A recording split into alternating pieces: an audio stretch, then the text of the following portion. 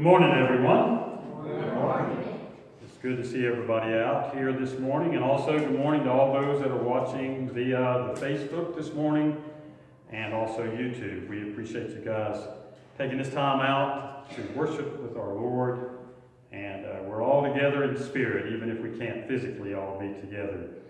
Announcements. Does anybody have an announcement that needs to be made at this time? Because I don't have any right off. All right, if not, then I'm going to ask that you stand and wave to the people across the way and say, good morning, good to have you in church.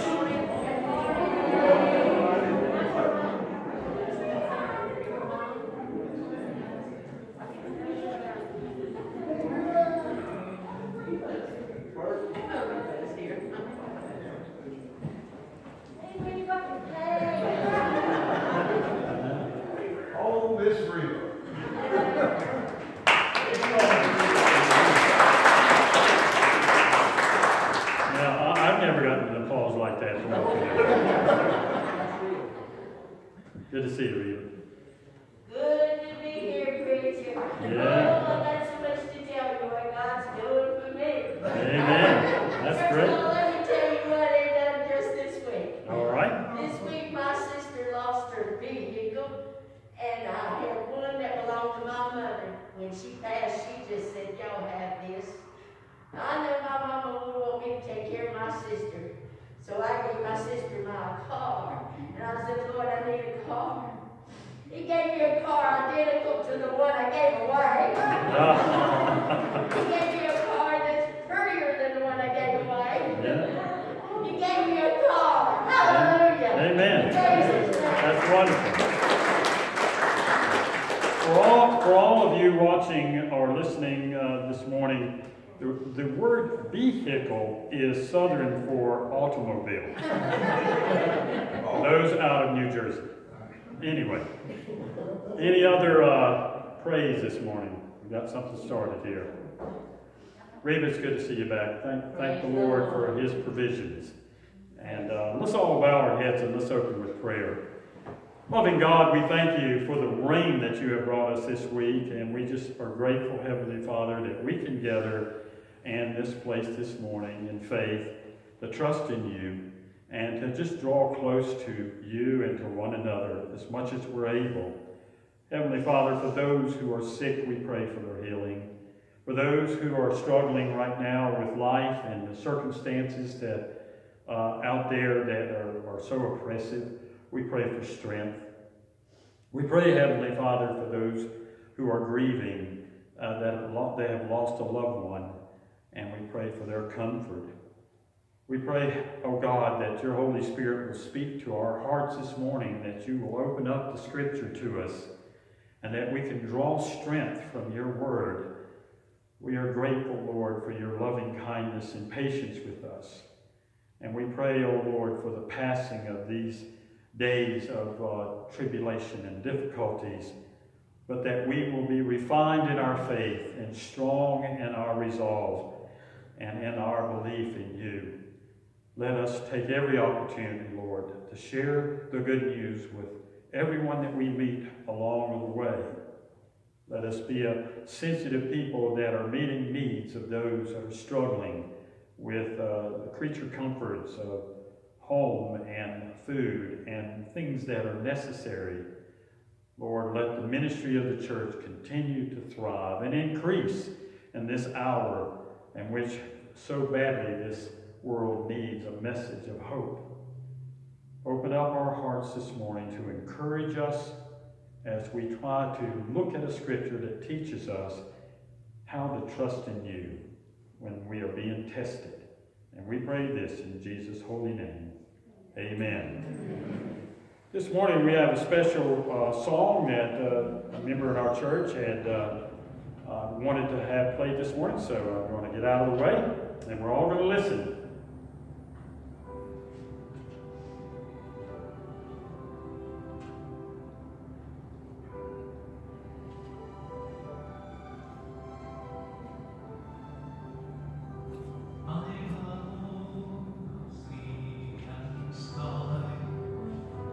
I have heard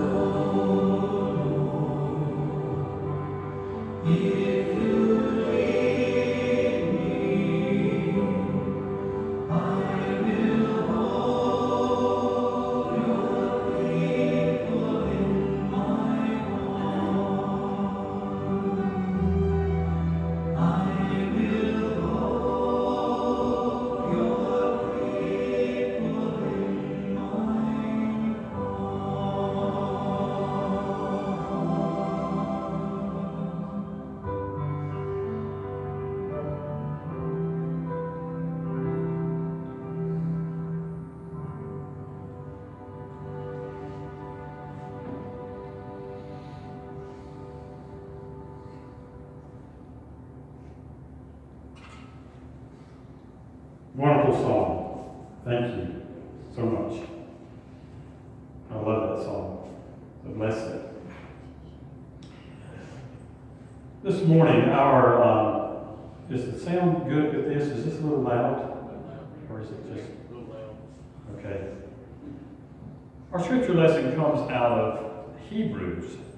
Hebrews is an interesting book. If you ever want to draw some strength during times of uncertainty and in times of danger, Hebrews is the book to go to, because it is it's a letter that is attributed to the Apostle Paul, even though there's debate on whether or not he actually wrote it or did he outline something and others wrote it. But nonetheless, it was inspired by God to teach the church in a time where tribulation and hardship was a regular occurrence. It wasn't something that just came one time, unaware. The people of faith in that day, every day was a day of uncertainty. Just the socioeconomic and the cultural norms of the time were so different than what they are here now. And, they weren't caught unaware, like I guess in America and the world, with a virus that just overnight seemed to take control and grip the entire planet. Not just one nation, but an entire planet. And so, it's throwing us off balance. It's testing us, isn't it? How many of you feel tested over the last 4 to 5 months?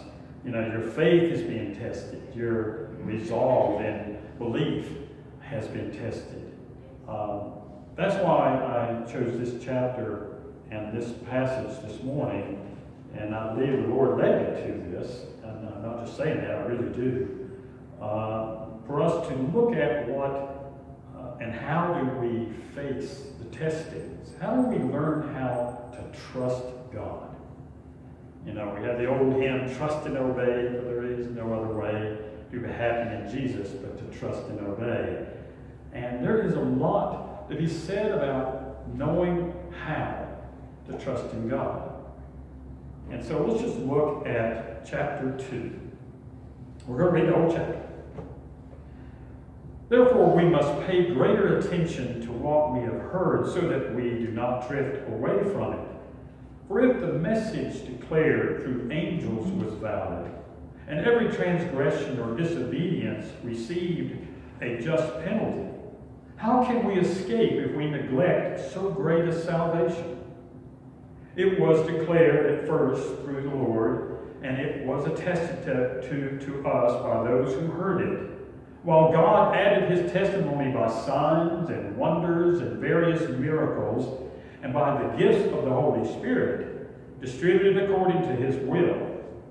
Now God did not subject the coming world about which we are speaking to angels, but someone has testified somewhere, what are human beings that you are mindful of them, or mortals that you care for them? You have made them for a little while lower than the angels.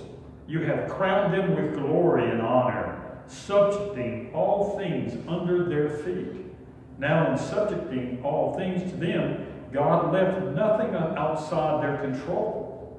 As it is, we do not yet see everything in subjection to them, but we do see Jesus, who for a little while was made lower than the angels, now crowned with glory and honor because of the suffering of death, so that by the grace of God he might taste death for everyone. It was fitting that God, for whom and through whom all things exist, in bringing many children to glory, should make the pioneer of their salvation perfect through sufferings. For the one who sanctifies and those who are sanctified all have one Father. For this reason, Jesus is not ashamed to call them brothers and sisters, saying, I will proclaim your name to my brothers and sisters. In the midst of the congregation, I will praise you. And again, I will put my trust in him. And again, here am I, in the children whom God has given me. Since therefore the children share flesh and blood, he himself likewise shared the same things, so that through death he might destroy the one who has had power of death, and that is the devil, and free those who all their lives were held in slavery by the fear of death. For it is clear that he did not come to help angels, but the descendants of Abraham. Therefore he had to become like his brothers and sisters in every respect, so that there might be a merciful and faithful high priest in the service of God, to make a sacrifice of atonement for the sins of the people, because he himself was tested by what he suffered. He is able to help those who are being tested. And so is the reading of God's holy word. You know, the story of creation is a beautiful story because it's a story of how God, as an act of love, created all life and all things for humanity. He created man first, and then he created woman. And those days in that beginning time were a time of great perfection. The garden was a beautiful place, and man was given dominion over all the living things on the earth. And he walked perfectly with God. Now Satan, who was Lucifer, who was in heaven, the most beautiful angel of all, fell from grace. He was thrown out of heaven. And Satan intruded the garden. And in that garden, the Lord God warned man, he warned Adam, do not eat from that tree. For the lure of that tree would catch the eye of Eve, and then later Adam would consent. And together they would disobey God. We know the story, the fall of humanity. It is at that point when all things changed. It was at that point that something was introduced into the garden that had never been there before. See, before there was nothing but life. Before there was no death. Before there was perfection. Before there was a perfect will of God was being carried out in his creation. It was what we dream of for heaven someday, where there's no sin, there's no pain, there's no fear. None of those things existed in the beginning. But because of the one act of disobedience and seeking power, then the garden became corrupted. And so humanity has been corrupted ever since. One thing I have learned in this scripture, and one thing that I think we all know as Christian people is, what did Jesus bring to the world? Did he bring just signs and wonders? Did he bring just miracles and stories and narratives? Did he bring just a wonderful moral teaching? What Christ brought to this world is life. Amen. That's exactly right. He brought to this world life in the midst of death. What is it attributed to Satan? What is the greatest attribute that Satan has ever given to this world is death. He is the author of death. In Christ there is life. Yes. With Satan, there's death. What is the greatest fear of humanity? If we were honest this morning, this is not a hard question to answer. What is our greatest fear? Death, isn't it? Or we might be assured of our faith because we're believers. We read the scriptures, we pray, we have a peace in our heart that there is something greater, but really and truly, honestly, none of us are separated from a certain fear in death. When this virus hit the world, what was the one thing that this virus did is it shook humanity with the threat of death. And so what happens is we will do anything to avoid it. We will be obedient, compliant. We will do anything to avoid death. People have been fighting death for every generation. We're constantly trying to be younger. We want to relive our youth. We want to regain that physical strength that we once had when we were younger. And then our legs continue to get weaker. And it's frustrating, isn't it? There's some of us will have plastic surgery, so we look younger. But that body's still getting older. And you're just one day closer to what? Death. There are people who do not face death well at all. There are family members that have lost loved ones to death, and they'll not even enter into a chapel of a funeral home or a church somewhere for a funeral. They don't do funerals, they say. I've met these people. I just don't do funerals. All that is that they don't want to face death. They don't want to face their own mortality. It is a hard thing to face. We can't stay there long, even in our discussions, because it is so frightening to us. The unknown. Even though the Bible teaches us all these things, we have to admit there's a certain amount of fear that goes along with it. The Apostle Paul was certain of life eternal, but he was sitting in a cell. He was going to be beheaded. He was going to die, and he knew that it was coming and there was no escape. That has to be an overwhelming feeling, just like we talked about John the Baptist was overwhelmed, I think, physically. When we suffer, it is hard to suffer. It's hard to hurt. So we fear it, we avoid it, we push it aside, we try to change it. We think that somehow science someday is going to give us the magic pill that's going to keep us from the enemy itself of death. And it will not. It's once appointed for a man to die. We will die. How do we face it? How do we face these days? How do we face these long days of uncertainties? You know, I think maybe one of the hardest things as a Christian sometimes is learning how to trust God. It's a hard lesson to learn. You know, we can trust Him in our minds, but there are those times it's like everything we ever believed and everything that we've ever heard taught about trusting God just goes right out the window when we're faced with the enemy of death. Fear takes over. Reaction takes over. We panic. All of a sudden, what we had before with a peace in our heart has just been disrupted.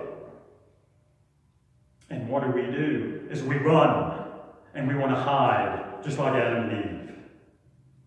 What is it that we are afraid of? Maybe it's leaving our loved ones. Maybe it is things are going to change now. And I don't really have the clearest picture of how and what. I have a little image of it, but I just can't process in my mind what eternity is like past this life. We really can't. We desire it in our souls.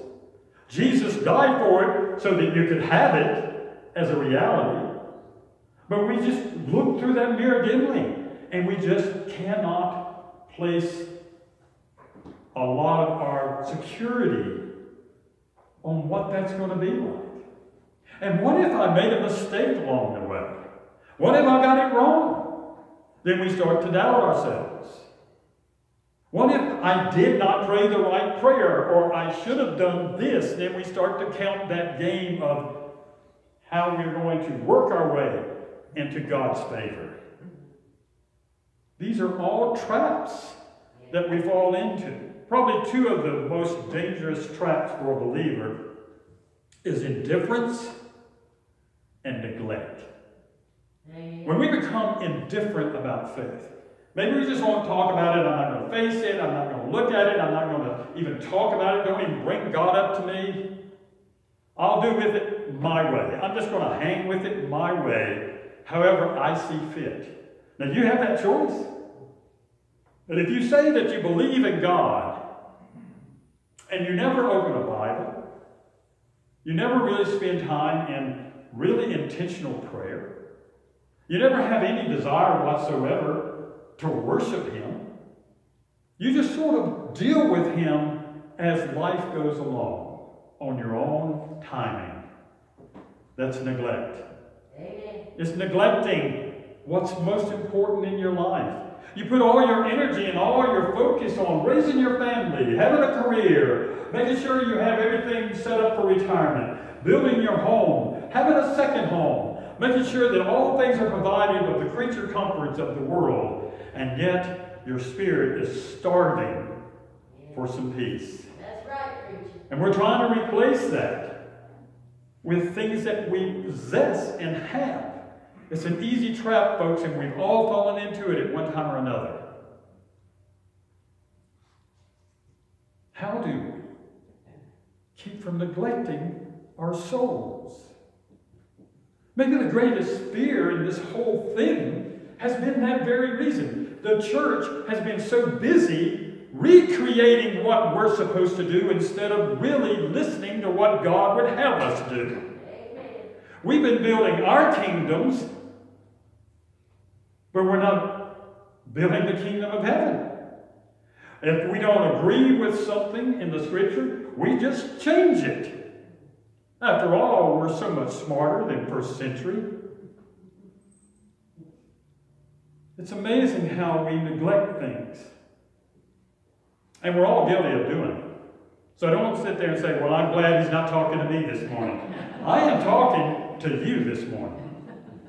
I promise you, you were on my mind, Scott, when I did this prayer in this sermon. I promise you. All week long I'm thinking, what can I do to really whip Scott apart right there in that church? Oh my goodness. It's funny how that works, isn't it? When we neglect and we become indifferent, then we become numb to the Holy Spirit of God. We can't hear God. We shut Him out because the only voice we hear is our own. I often wonder, why did Eve give in? Why? You have paradise. You have everything provided. It is the most perfect of all places. Heaven on earth. Why did Adam and Eve give in? The lure of power. The very same thing that lured Lucifer to rebel against God in heaven. That's right. The lure of power. If you don't believe that the lure of power is probably the number one most dangerous sin, just look at the political arena today. What will people do to be elected? Local, state, federal. This is as close to politics you'll ever hear me preach from a pulpit. But just look at the nature of people. I'm just not talking about parties here. I'm talking about the nature of people. What will they do for power? Anything.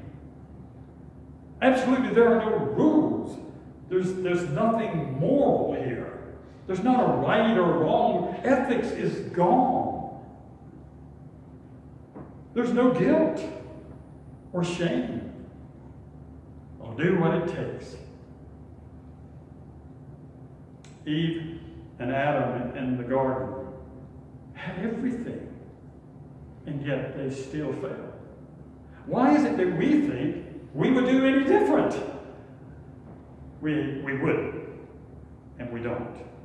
But God has made a way, He's made a provision, because what is at stake when we fall into these traps of indifference, neglect, and then trying to just manipulate our faith? What is at stake here?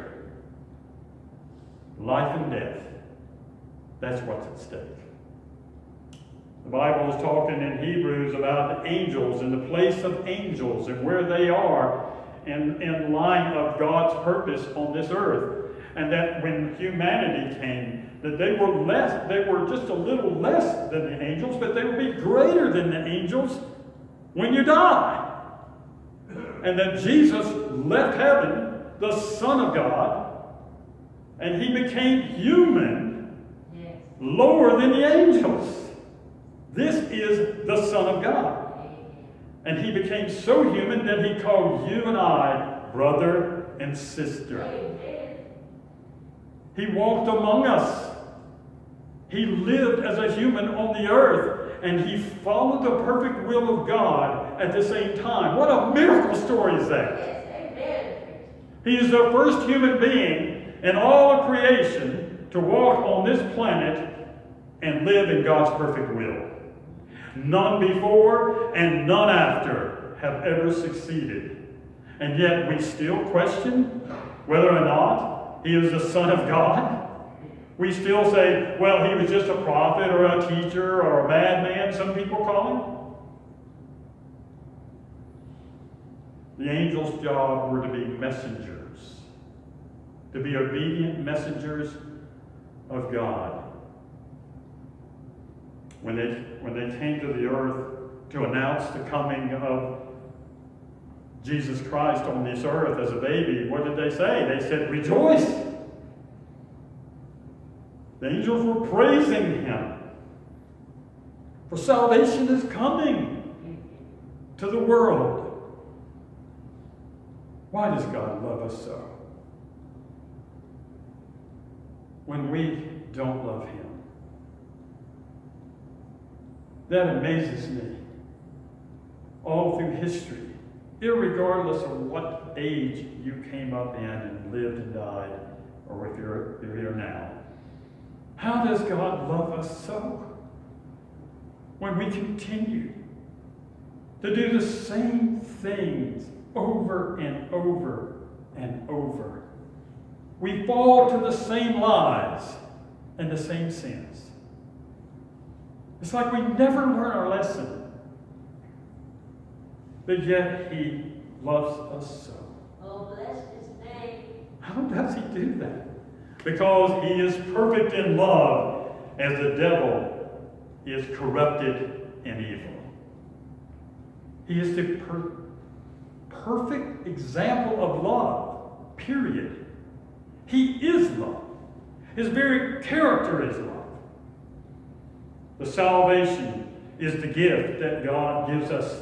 And so that when we are seeking our Heavenly Father and we're truly wanting to have some peace in our life, that as we are being tested and as we're having a difficult time trying to figure out what to do, that we can have a peace in our souls to know that irregardless of how things turn out, there is life waiting for us, all because of what Christ Jesus did on the cross. Hallelujah. It is the cross. See, sin will not be judged only in the end. Jesus Christ is not coming back to take on sin. Did you know that? Jesus did that 2,000 years ago. Amen. He came to the world and defeated sin. Praise his name. When he comes back, he's coming back because of you. Oh, thank you, Jesus. He's coming back because you're wanting him to. He's coming back because you're waiting for him to come. See, we always try to make it sound like when Jesus coming back is this eschatological nightmare. No, it is a good thing. It is the yearning of the saints of God. Jesus, come quickly. Please come back. He's not going to come to defeat sin. He did that. Yes, he did. 2,000 years ago. He's coming to claim his people. Yes. That's a wonderful thing. Yes, it is, preacher. Amen. That's something that we really need to think about. When everybody's out there talking about doomsday and they're putting on YouTube and all these different channels, oh, well, here's the signs, or I had this dream, and this dream told me this was going to happen, and that's going to happen. And then we all sit there scratching our heads and say, oh my goodness, I better run to the store and buy a 50-pound bag of pinto beans.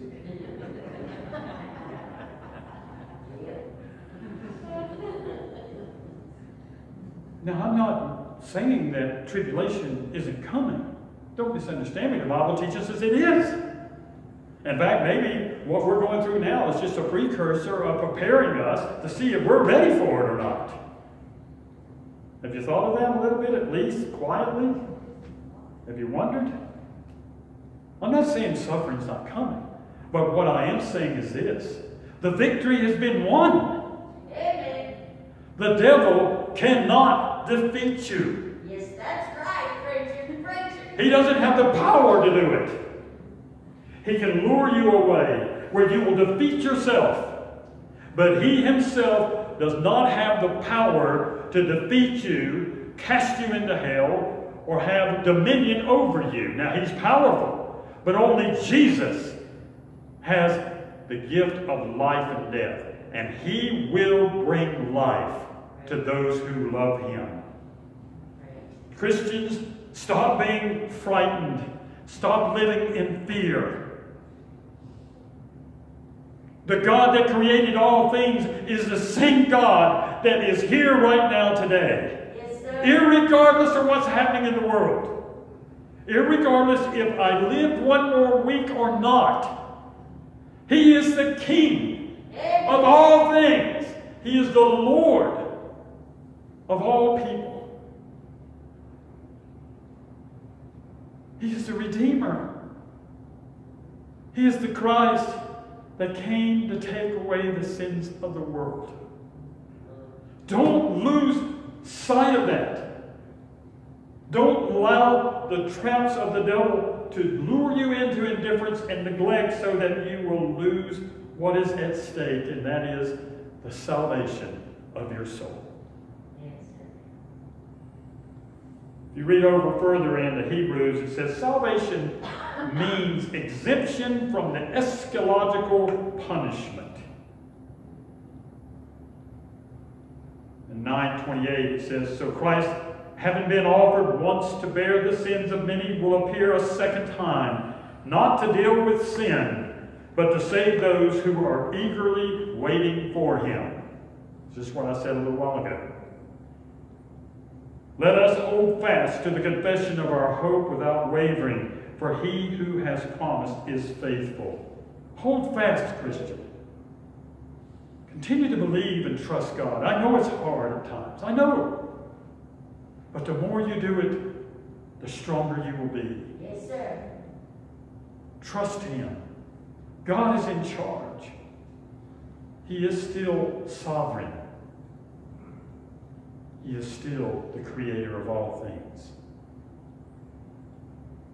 And let us consider how to provoke one another to love and good deeds.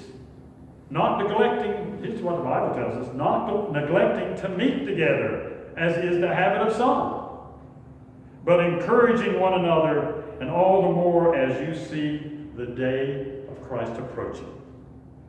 We need to be encouraging one another right now, not hiding from one another. We need to be telling one another, hang in there. Yes. Let me tell you what I read in the Bible this morning. Let me pray for you, brother. Let me pray for you, sister. I can do it over the phone. Let me encourage your spirit. When you hear someone that is really down and somebody that's struggling with life, encourage them, church. Be the voice of God to them. Let them see the church alive, not dead and closed.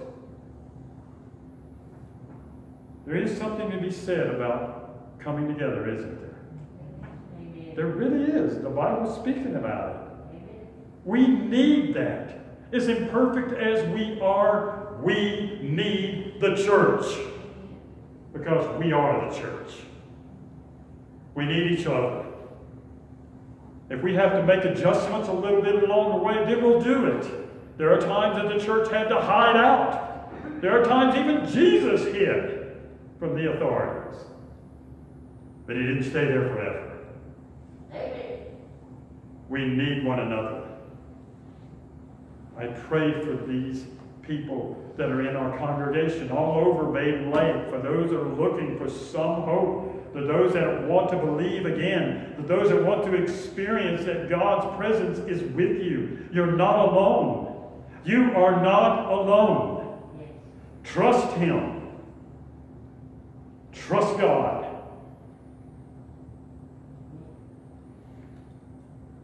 I know it's a time of testing. But Christ was tested on the cross. and he overcame it. And he can help you in what testing you're going through right now in your life.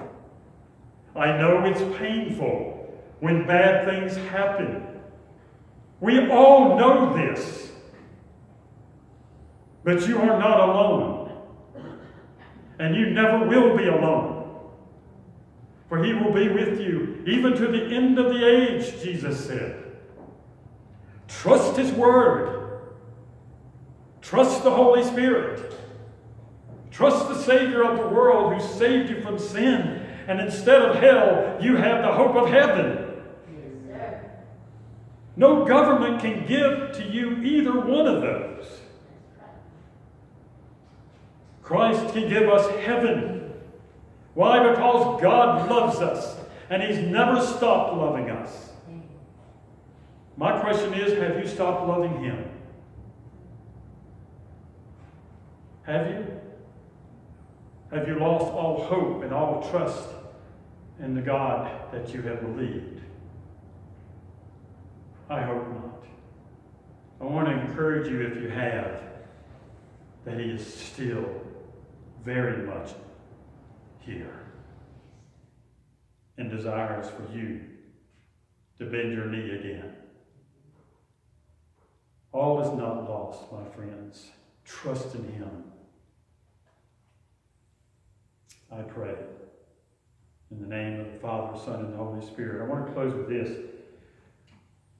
I had a good friend pass away this week, a minister friend of mine. He and I worked together multiple years in the past before I moved here.